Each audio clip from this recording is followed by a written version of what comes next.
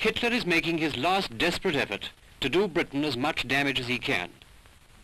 But nothing he can do is going to stop us from making the arms to finish him off. We shall beat his new methods just as we beat the Blitz.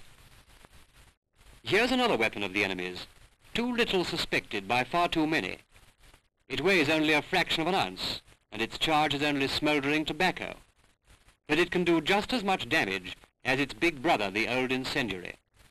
Hitler doesn't have to risk planes to drop fag ends in our factories and warehouses. A lot of us do it for him. When you used to have incendiaries to deal with, you put them out. Do the same with your fag ends. No, not with a stirrup pump. Stub it out, or drown it, or stamp it out. But whatever you do, put it out. If you don't, you may be doing the enemy's job for him.